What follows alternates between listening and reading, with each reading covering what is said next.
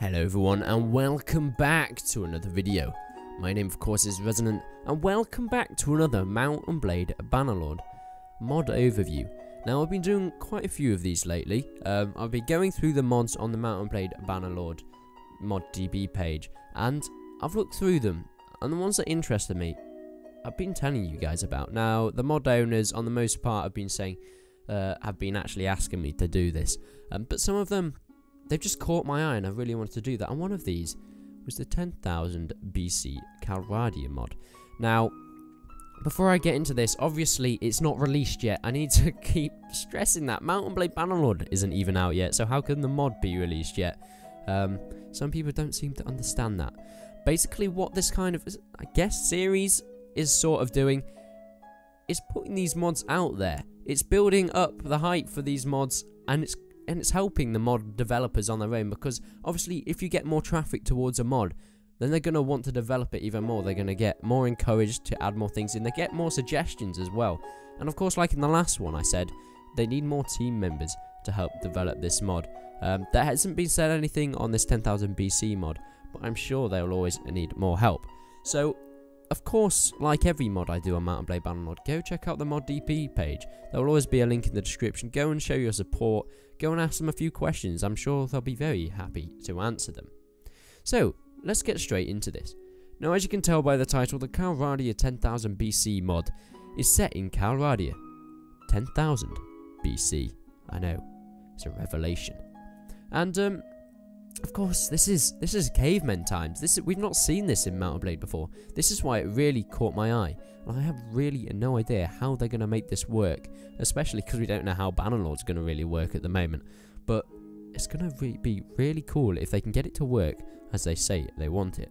So this is before civilization itself, and it's going to really help us see how ancient cultures worked, and they're really trying to get as much realism as much as they can, obviously, into this mod. Although it is set in Calradia, of course, is a fantasy place, they want to try and get as much realism in the point where it makes sense. It's not going to be really out there, so you're not going to have loads of swords, shields, and armor and stuff like that, because it has to work with the Mount & Blade setting. It has to work with Calradia in Mount & Blade 2 Bannerlord. But obviously it has to be realistic to the point where you're not going to think that's stupid. Why would that even be in the mod? So I'm really excited to see what they can do with that, what things they can add in, and what research they can do. They seem to have done a lot of research with this mod already. It's going to be really interesting to see. And obviously I'm going to look up a bit more about the prehistoric 10,000 BC kind of place, because I don't know too much about that stuff. But before this mod comes out, I'm going to have a look at it. And of course, we're going to be seeing a lot of gameplay on these mods on this channel.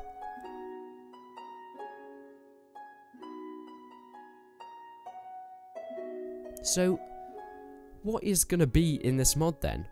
Of course, it is set in 10,000 BC, which is actually 11,000 years prior to the events of Bannerlord, as it is said on the mod DB page. And there's going to be some certain new things that are going to be implemented in this mod. One thing that really interested me is there's not going to be any currency.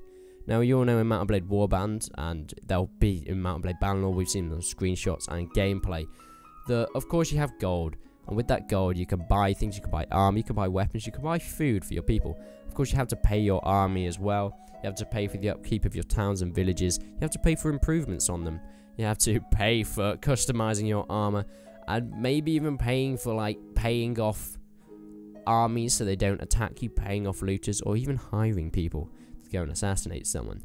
And that all revolves around one thing. That all revolves around currency. So it really interested me when it says on the mod DB page that there won't be any currency in this mod. So how is it going to work? And what they want to do is kind of adding into the realism thing. There wasn't really currency back then. People didn't really pay with money. So what they kind of want to do is add in bartering.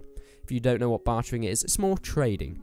So let's say if you want someone to do something for you, if you want, I don't know, a weapon, a club, you have to barter it, you have to trade it with something else, maybe with food, maybe with resources. And of course that's going to make it a lot more difficult than normal Mount & Blade. Because normal Mount & Blade, you can sell practically anything and you all end up with the same thing. You will always end up with gold. You can sell furs, you can sell food, you can sell slaves, and all those three things are completely different. but they'll all result in the same thing. They'll all result in you getting gold. But if you have bartering, if you have trading, maybe someone's only going to want, let's say if you want to buy a fur coat, maybe the only thing you can actually trade that with is grain. Maybe you can't trade it with something else like a slave or something like that.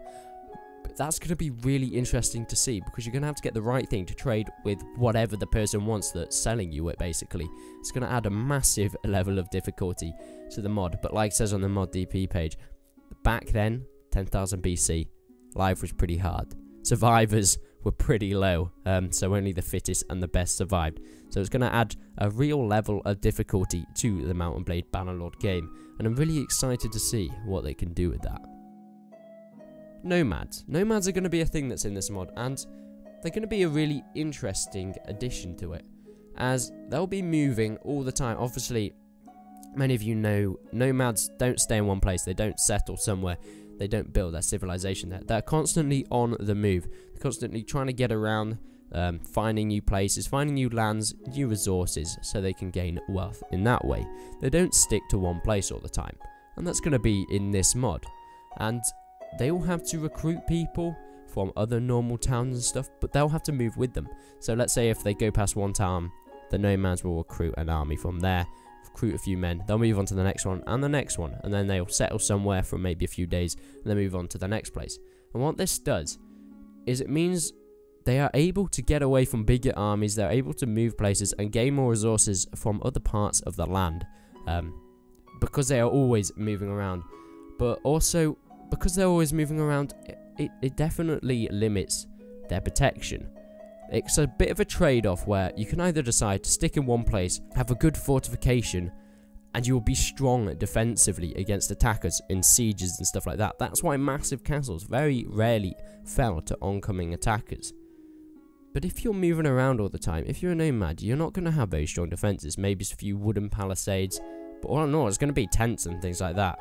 So that's going to be very difficult for defending if you decide to become a nomad, and that will give people attacking, the offences, the aggressors, a very big advantage against you.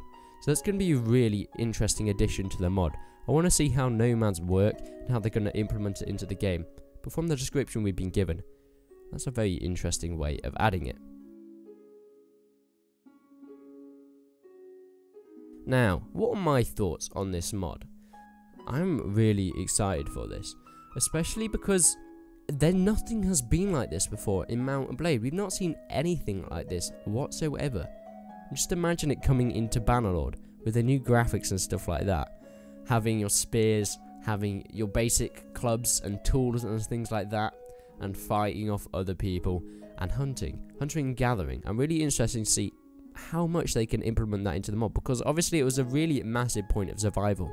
Will you be able to go out hunting for animals? Will you have to gather different resources from different places? If there's a lot less buying stuff from places, because of course in Mount and Blade Warband, if you want food, if you want animals, if you want armor and stuff like that, you have to go and buy them from places, because that's not going to be, a currency isn't going to be a thing in this mod. We have to go and get the raw resources on your own and then trade them. But how will you do that?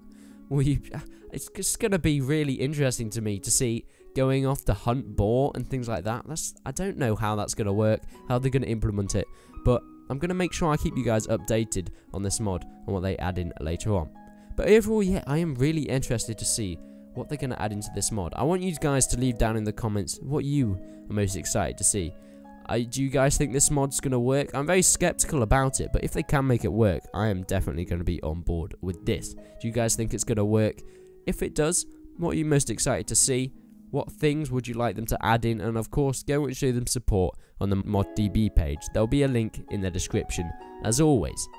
Remember to like the video if you guys enjoyed it, dislike it if you didn't, and subscribe to the channel, and I'll keep you updated on all these Mount and Blade Bannerlord mods and all that good stuff. But until then, I will see you in the next one.